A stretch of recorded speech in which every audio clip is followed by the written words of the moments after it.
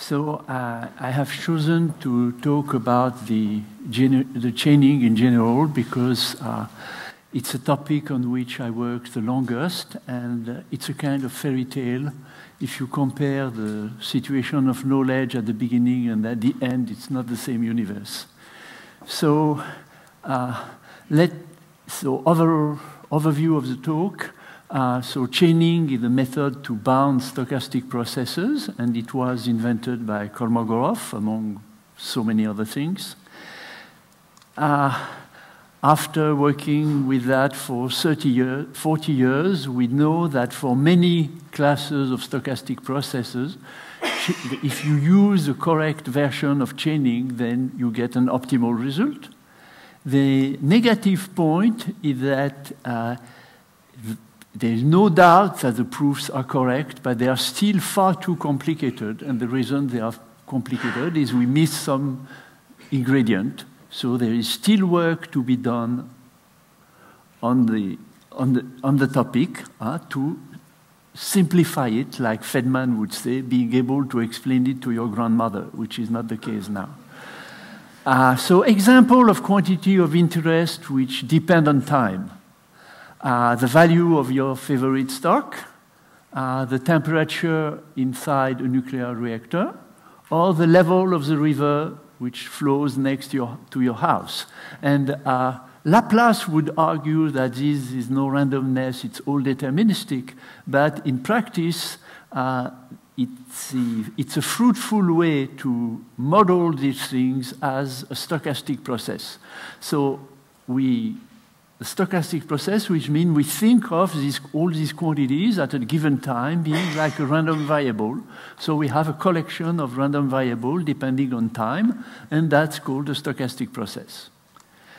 So here is a notation. You denote x, t belonging to a set which is called the index set. And in the natural example, the index set is a part of the real line. Now, you can consider many things about a stochastic process, but the quantity of interest is the maximum value the stochastic process can take. That's what I will talk about. And for example, in the three different examples, maximum is very important. If it's a temperature in your nuclear reactor, is it going to melt or not? If it's a level of the river, is the river going to come to my living room or not? And if it's the value of your favorite stock, if you give a sale order at a given price, you want that price to be chosen so that the stock will at some time be a little bit over it, but not too much. So Kolmogorov, for example, studied processes so that say indexed by the unit interval, so that if you get any two values, the expected value of the difference, xs minus xt to the alpha, is less than some power of s minus t. The idea here is that things are continuous in nature.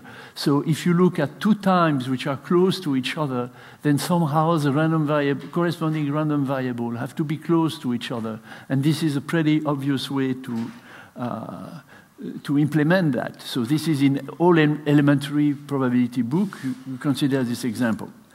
Now, but when you do that, you run into the great difficulty is that your index set is a real number, and your index is a real number, you are bound to want to use the structure of the real numbers.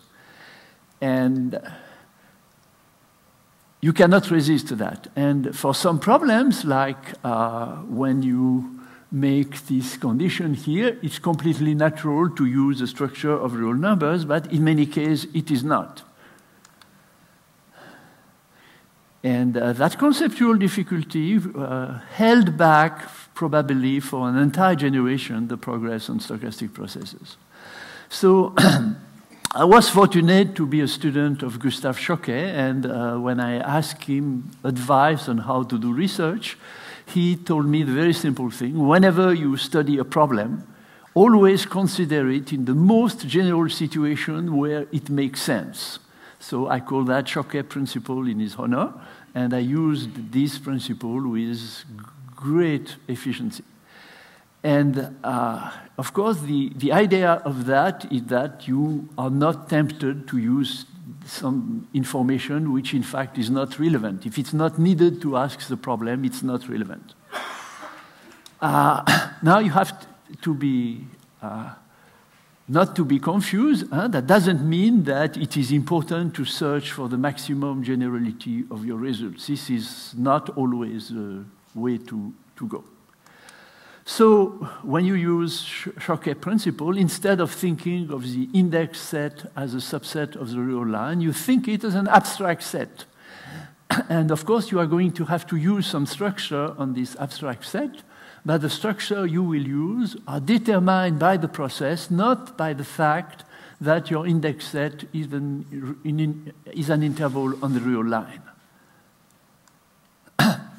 So the goal will be to control the size of the supremum of the stochastic process. So that's a random variable itself, the maximum value I have over all value of t.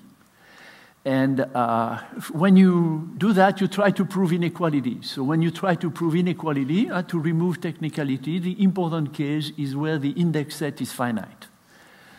So here's a fundamental example.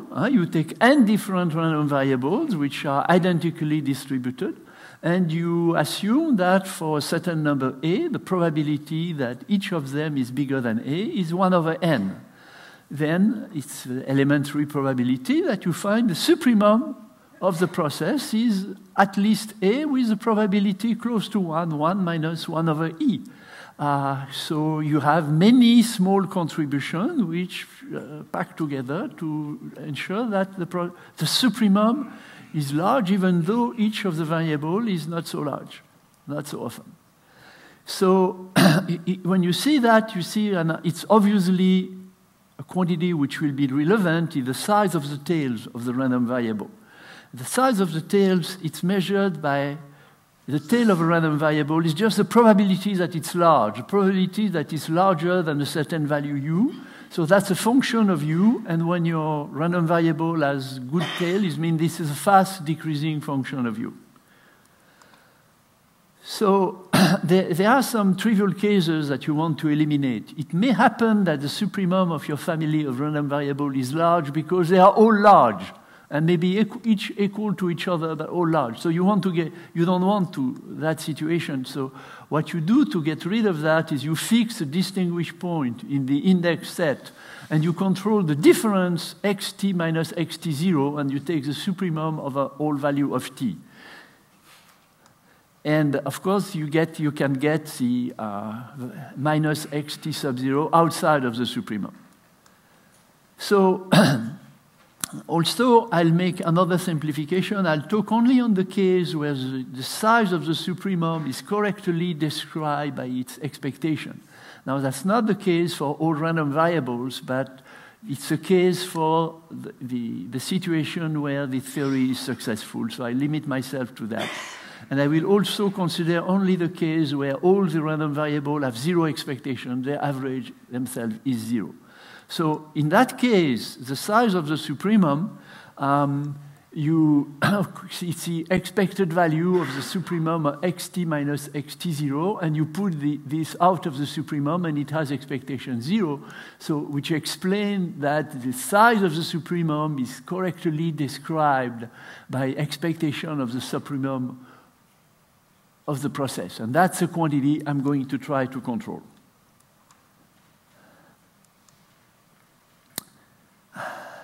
Now, you see from that formulation that since you have these differences, this is the size of the tails of that differences which matters. So it's a function given s and t. You want to know how often the difference xs minus st is large. So the idea of chaining is so elementary. You have a big set to understand, so you try to understand it. You can understand it progressively. You consider a sequence of approximation by small sets. And the first approximation is as simple as it can be. You approximate the anti-set by one point. Now, you don't get much observation. much information this way, but your successive approximation become larger and larger. And for each point and each n, you consider an approximation pi n of t in the nth set, so that you have a sequence of approximation of a point t.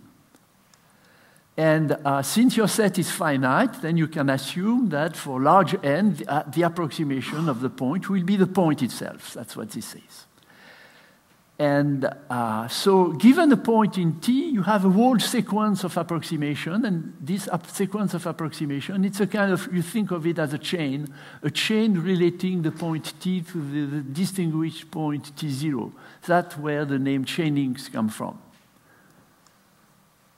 And the starting point of everything is this inequality, this equality here, which is a triviality. It's a collapsing sum. So all the terms cancel except two of them, which are on the left. And the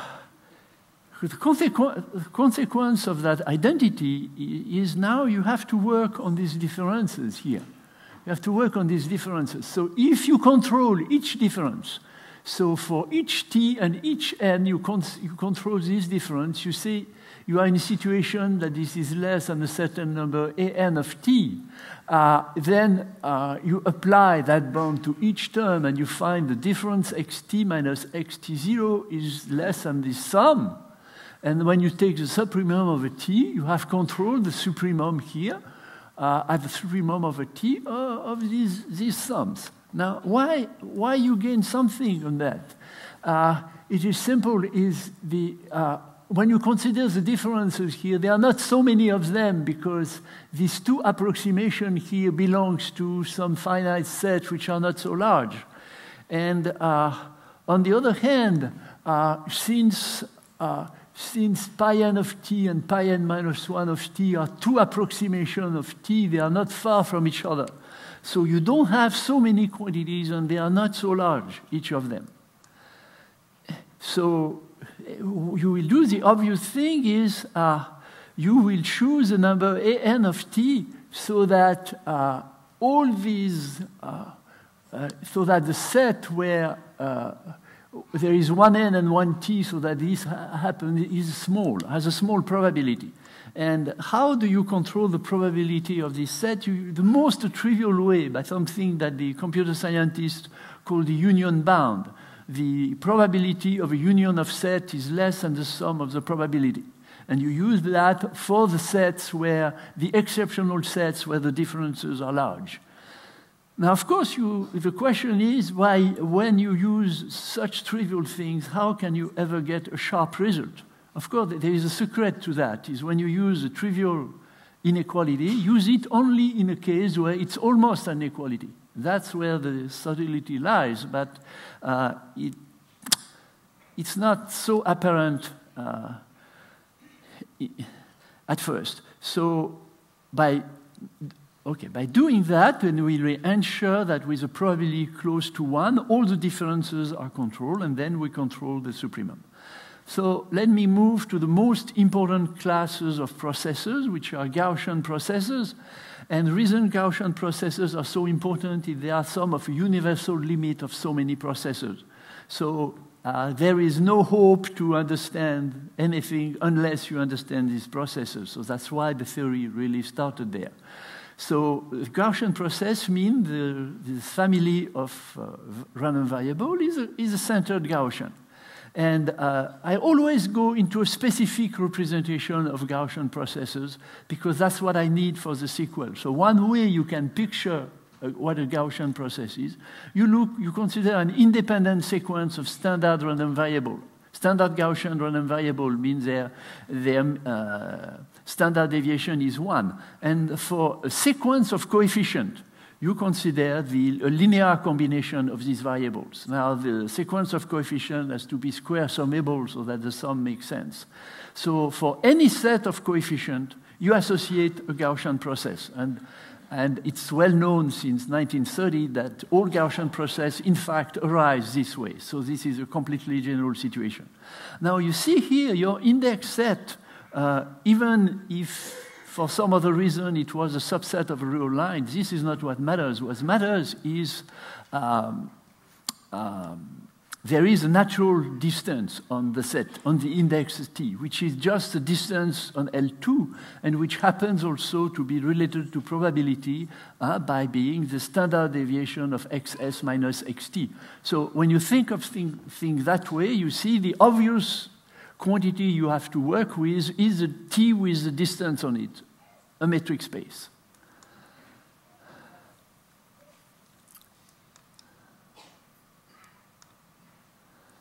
Now, it was known for a long time that the structure of the metric space, T, of the index set with that distance, it completely determines the value of the supremum of the process. This is called Slepian's lemma.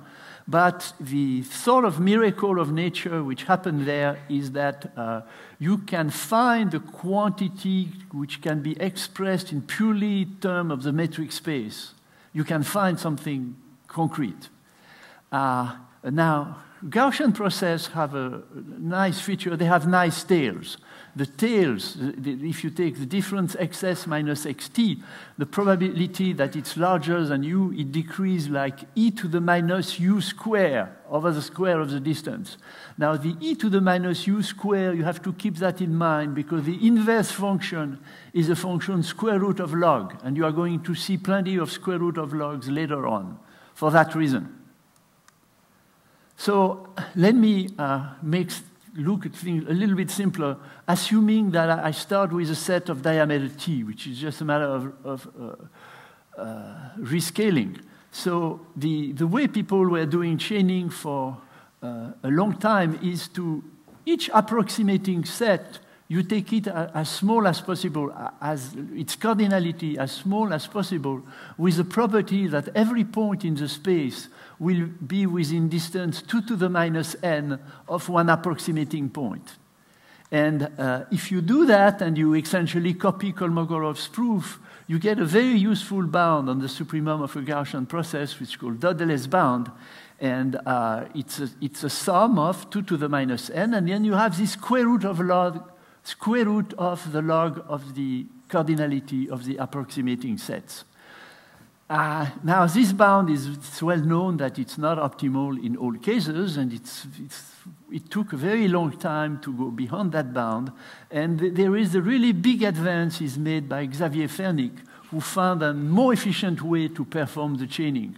The sad thing is that was technically very complicated and also very obscure what he was doing. It took me an enormous time to understand that. And the main probabilists thought it was something exotic and useless, but that's not true. It's Fernik who made the big progress, break beyond Dödel's bound. So it was formulated in some term of exotic objects, which are called majorizing measures, of which I keep the name as an homage to Fernik. So the way, in fact, to do the chaining is slightly different from what I described before. After so many years, it figured out that the right condition to impose on the approximating set is to fix a cardinal. The cardinality of the nth approximating set should be less than 2 to the 2 to the n.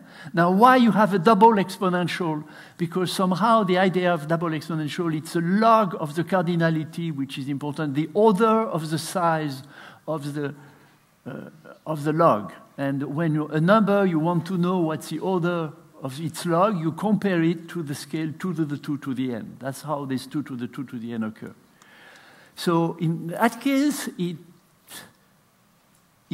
fact, it's very simple when you do that to find the following bound is that the expected value of the supremum of the process is less than the supremum of a t of a sum where now in each term, now you have the 2 to the n of a 2, which is square root of the log of the cardinality of Tn, and then the distance of the point to the approximating set.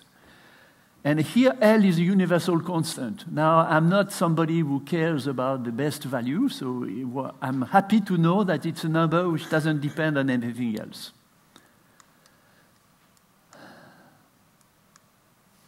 So when you reach that quantity, of course, you have to set a definition, and I'm going to define the following characteristic of a metric space. Now, I need the parameter alpha because I'll have several cases later. So I define this number this functional called gamma alpha of a metric space and its distance, and it's the infimum of the supremum when T is in the set of this sum 2 to the n over alpha, distance of T to T sub n. Now, the infimum here is over all possible of approximating sets T sub n with the cardinality as I want. And the reformulation on the previous bound on Gaussian process, it looks much simpler now. The expected value of the supremum is less than constant times gamma 2 of Td. And now the first result I proved, which made me very happy, was to prove that this inequality can be reversed. Now, which I call the majorizing measure theorem because it was expressed that way at the time, 1985.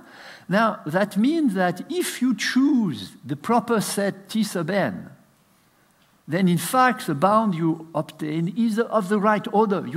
It's of the order of the supremum. So the chaining, if you do it in an optimal way, will absolutely, completely capture the situation. So you summarize that by saying that chaining explains the size of a Gaussian process. So in other words, you know now the Gaussian process has a certain size. Now you can construct a witness which will tell you explicitly, now following the witness, you have a proof that the size is what it is. Now, this is a sort of a miraculous theorem because the expected value of the supremum is a probabilistic quantity, and then the gamma 2 of the metric space has nothing to do with probability. It's a feature of a pure metric space. And even though we know in complete generality that these two quantities are the same size, it doesn't mean that we know how to compute them on concrete examples. Even if you look at something as simple as it could be, an ellipsoid in an Euclidean space, large dimension, it's absolutely non-trivial to compute the gamma 2 purely using geometry. And in fact, that's a step that people working on the problem couldn't pass. And in the problem in my web page, there is $1,000 problem which essentially amounts to, for a specific class of function, to compute what the quantity is, the gamma 2.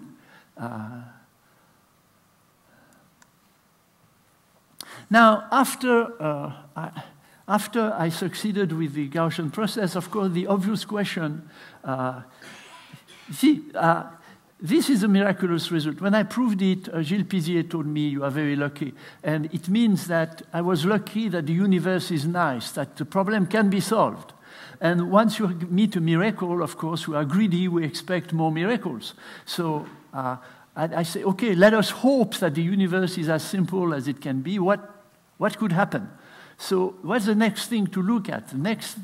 The Gaussian process, I made them appear as a combination of independent Gaussian random variable. Let us replace the Gaussian random variable by something even simpler.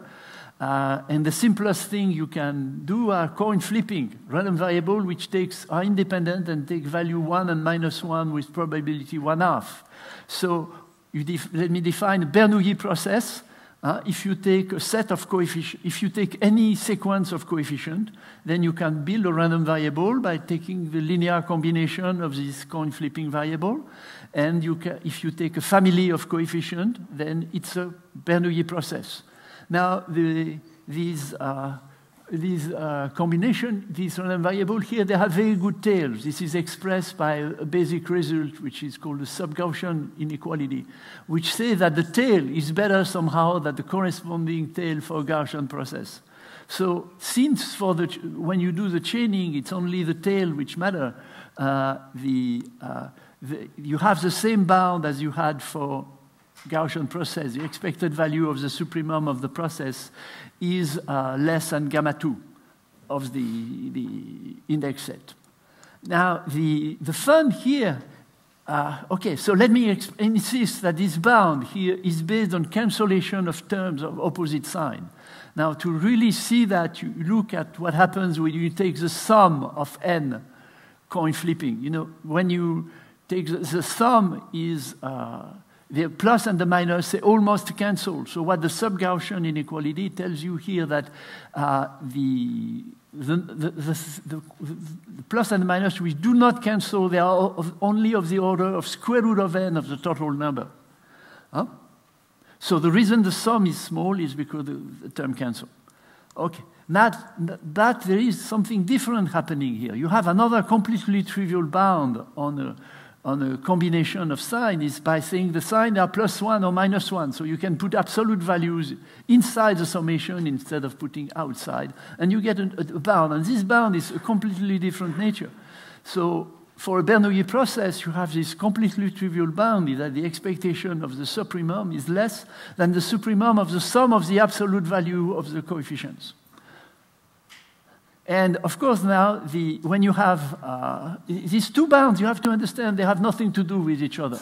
So you can interpolate between them. Now, interpolating between them means, suppose now you have two sets of coefficients, t sub 1 and t sub 2.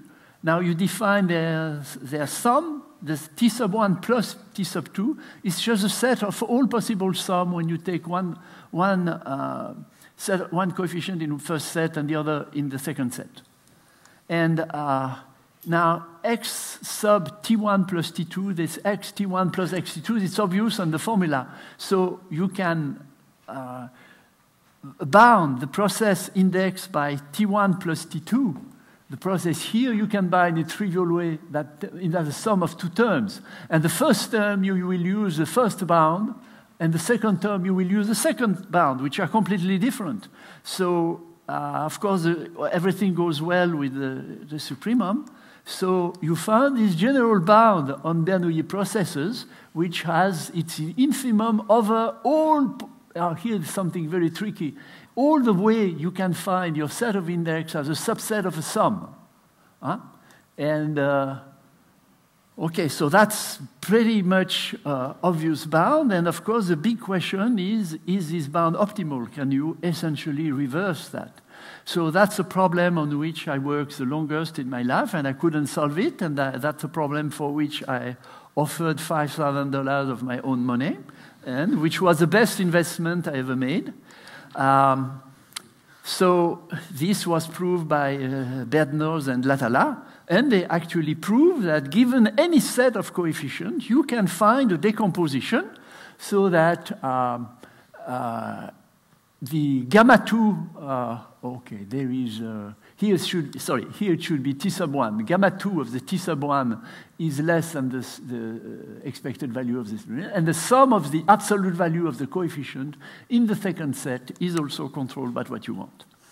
That's a wonderful theorem. That's the one which needs to be simplified. It's no doubt that it is true, but it's just too complicated. So please, somebody simplify it before I die. I'd really like to see a proof. Now, the difficulty of that is that the decomposition is not unique and is not canonical in any way. So I could reformulate my problem of please simplify it. Okay, so I'm sorry. So the way I rephrase the Bednoz-Latala theorem is to say that chaining explains all the cancellation. Now, there's a part of the process where there is no cancellation, so you cannot. You have to use different methods. But all the cancellation which ever happened in the process is completely taken into account by the chaining. That's what it says. And the challenge is, since this decomposition is not unique, please find an algorithmic proof of it. So I give you the set T and find a procedure which will explicitly construct the set T1 and T2. And the current proof is rather far from that. So now I pushed this problem based on philosophical ground, because Bernoulli processes is sort of the simplest type of processes. And of course, nobody in probability ever saw these are important, but my own philosophy was that since it's the most important, the simplest situation, it must pay big dividends if you understand it.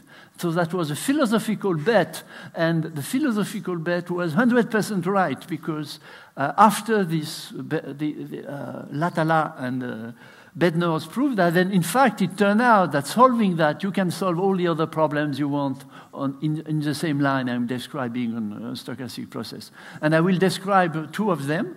I'll describe one on empirical processes. Now, since I'm short of time, I will not talk about empirical process. I'll go directly to the probabilistic problem. Consider, suppose you have a measured space with n independent random points in this measured space, which are distributed like the basic probability.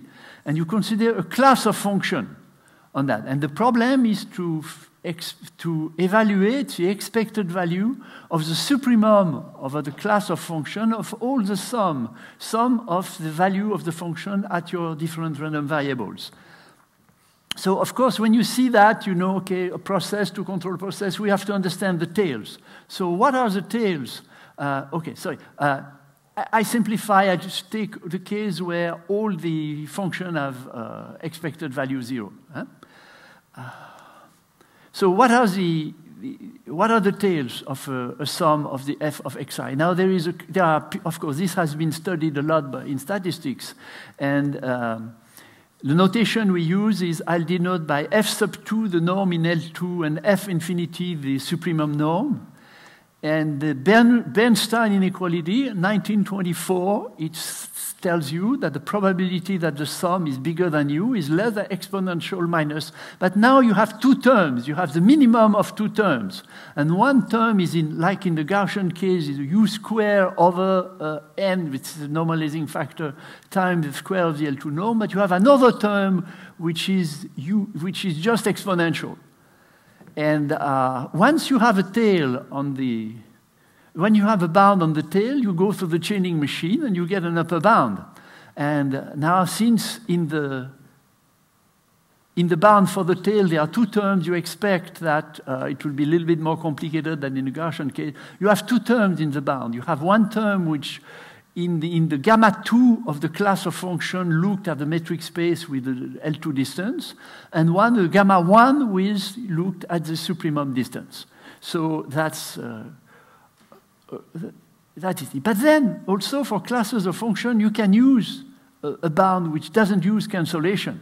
And the bound which doesn't use, you have a sum, you just put absolute values. So the sum can be small because the sum of the absolute values is already small. Obviously, then there is no cancellation. So that gives you a second bound. And when you have two bounds, you can interpolate between them. So interpolate between them, okay, that's complicated, but you know, it's exactly what I did before. Your set of indexes, you decompose in function in two pieces. For one piece, you use the bound from chaining, and from the other piece, you use the bound for absolute values. And when you have a bound like that, then the $100 question is, can you reverse this bound? Is it optimal? So I modestly call that the fundamental theorem on empirical processes. Not everybody will agree that the previous inequality can be reversed. So given any class of function, I can decompose it in that way. And that means that Bernstein inequality explains all the possible cancellation there is in this sum. But if you think about that, it's something completely miraculous, which I don't fully understand, because Bernstein inequality is one of many possible inequalities you have on these sums. And it happened that this one is sufficient to capture everything. Even though you have other inequality which in other ranges are better, its Bernstein inequality suffices. This is sort of interesting. So philosophically, when you are in a cocktail party, you explain that chaining using Bernstein inequality explains all the cancellation. And then you show you understand something. Now, of course, there is no miracle. That the decomposition exists doesn't mean that it is easy to discover. So, in practice, what do we do with such a theorem? Well, Okay, I looked at some very non-trivial examples of empirical processes which had been studied before, and how would it help me to know this before attacking them? And the sad thing is, when you see any kind of difficult theorem, the chaining arguments are very easy. All the work is for the rest. So that's really what it is only in practice. Now, the red chaining users explain all the cancellation, but in practice, this means your chaining argument will be easy and all the work will be for the rest. It's no much gain, sadly. Now, last thing I'll talk are random Fourier series, because random Fourier series, that's probably the topic on which I work the longest. Now, random Fourier series, if you state the problem on R, it's infinitely difficult because you want to use the structure of R. So if you want to make the problem easy, you put an abstract version of it. An abstract version of it, you consider a compact group, and on this group, you consider a sequence of characters. And you consider independent symmetric random variables. So symmetric means they have the same law as their opposite. And the problem is of the convergence of random Fourier series, in which sense you ask when the random series Fi xi converges almost surely, that convergence is for the uniform convergence of the series on the space of continuous functions.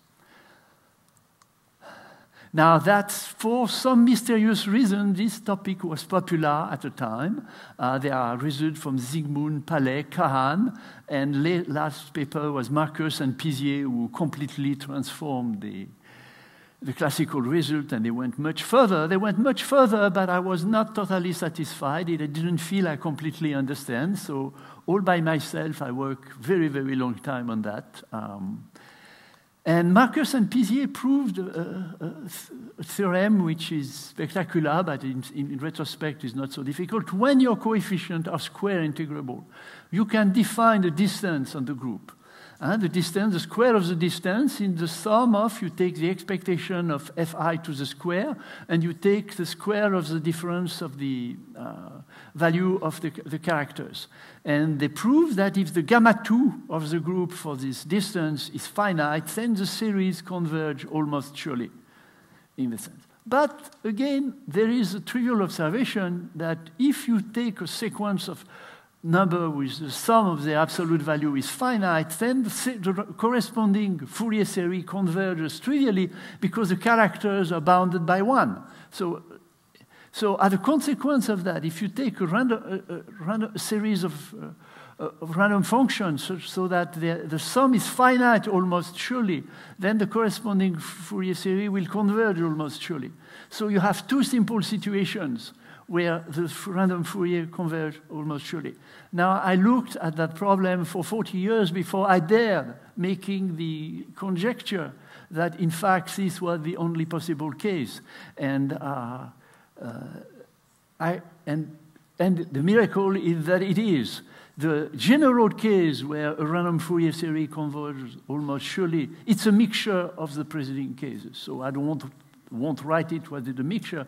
But its mixture is very well hidden. You cannot easily tell by looking at it that it's a mixture, but it always is. And it was not very difficult to prove, in fact. But such a theorem shouldn't be true. So I didn't dare conjecture it could be true. And that's among the last thing I did. And as I said, I already had holes in my frontal lobes when I did that. So it must not be so very difficult. Okay, thank you so much.